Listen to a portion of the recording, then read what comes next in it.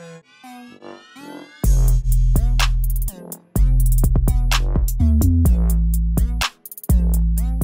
this video, I'm going to be talking about the concepts, calculations, and graphs associated with constant velocity. And when you're thinking about constant velocity, it's something that has the same or a constant rate of movement. So just something that has the same velocity, and that may mean that it's moving fast or slow or not even moving at all if that constant velocity is 0. And what that really means, it's moving the same increment for every second that it goes. So if it's moving for, we'll say 4 seconds, then throughout the duration that it's moving the same distance per second that it moves. So for example, if it's moving 2 meters per second, then it's sliding over exactly 2 meters for every second that it moves. And then it would move from 2 to 4 to 6 to 8 and then so on. Okay, so if we're talking about constant velocity, the second thing is that the acceleration is always 0 meters per second squared, which means that you're adding 0 meters per second every second, keeping that velocity exactly the same. Now, moving on to the calculations are going to be solved with one of two formulas. You have velocity equals delta x over t, which is the displacement over time, or you'll have speed equals distance over time, both of which look pretty similar to each other. Velocity just has some vectors, which means that it could come out positive or negative, and then speed is just strictly the magnitude, so it's just only giving you positive numbers of how fast the object is moving, how far it's going, and then how long it's going to take. Okay, now the good thing about these calculations are that you're only going to have to solve for 3 possible things, which is how fast it's moving, how far it's moving from its original position, and how long it takes. So I'm going to go ahead and show you the setup for each one of those 3 calculations.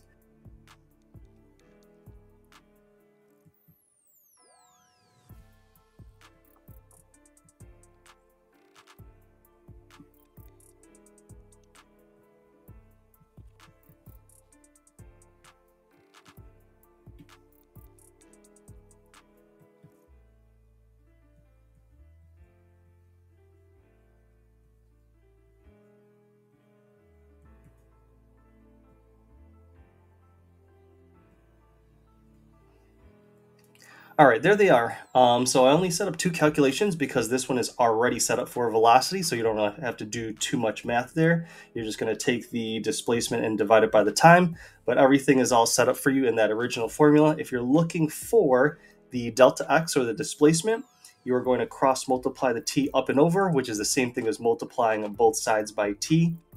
And then you're going to have Vt equals delta x. So if you want to find out how far it goes, you go velocity times time. And then the final one is you're cross multiplying both of these over if you're solving for the time. And then the time equals the delta x divided by the v. Now, if you're using the speed formula, all the same mathematical operations go. If you have speed, it's just distance over time.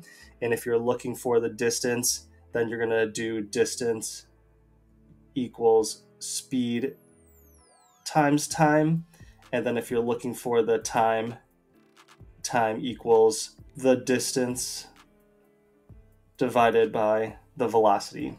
So that's how to set up and isolate each of the 3 variables for velocity, displacement, and time. And again, if you're just working with the speed formula, that's how you find speed, distance, and time. All right, now going to the very last section, we have a position versus time graph, velocity versus time graph, and acceleration versus time graph. And we already know the acceleration is 0 every single time, so we know our graph is going to be sitting right on the x-axis 100% of the time. So we are never going to leave anywhere besides that position for something that's moving at a constant velocity, because we know that velocity isn't getting greater or smaller. Now for a position versus time graph, if we have something moving forward, it's going to be a straight positive slope. And if it has a constant velocity and the same rate of change, then it's going to have a completely flat line on the velocity versus time graph. Okay, this slope is going to give you that exact velocity for the second one. So if I solve for the slope and I got exactly 2 meters per second, I'm going to put this line right at 2. Now, if my object is going a little bit faster, we know my shape is going to look just about the same, except it's going to be tilted. It's going to have a little bit more steepness there, which means the slope would be greater. Say we calculate the slope, maybe it's 4 meters per second. It's just going to be a completely flat line, except it's going to be higher up on the x-axis, or excuse me, on the y-axis, to show that it's a greater velocity. Now, if it's traveling the other direction, then it's just going to have a negative slope.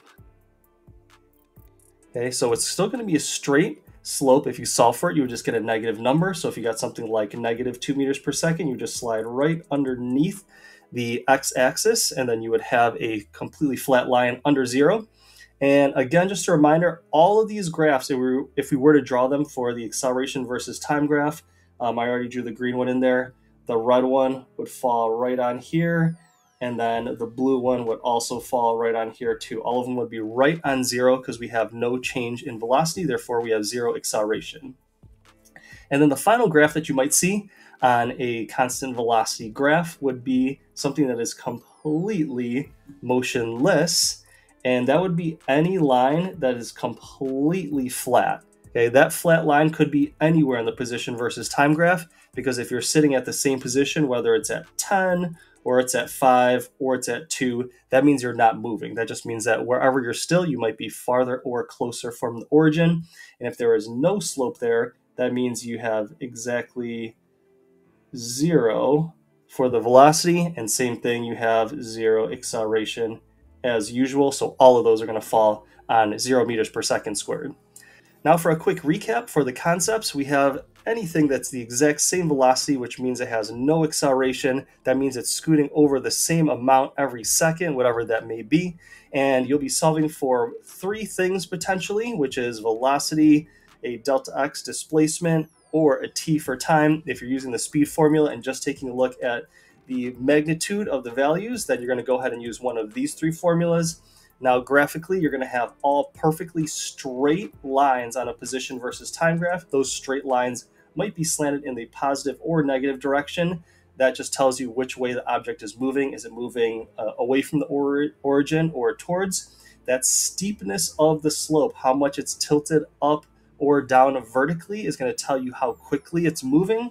On your velocity versus time graph, you're always going to have a perfectly flat line. That flat line is going to be determined by how fast the object is going, whether it's positive or negative.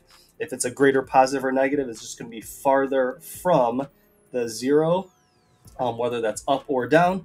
If it's completely motionless and there is no slope, then you're going to be right on 0 for the velocity versus time graph. And again, for all of these 4 graphs, you're dead on 0 for the acceleration versus time graph. So I hope that was helpful in helping you understand constant velocity. Thank you for watching and listening.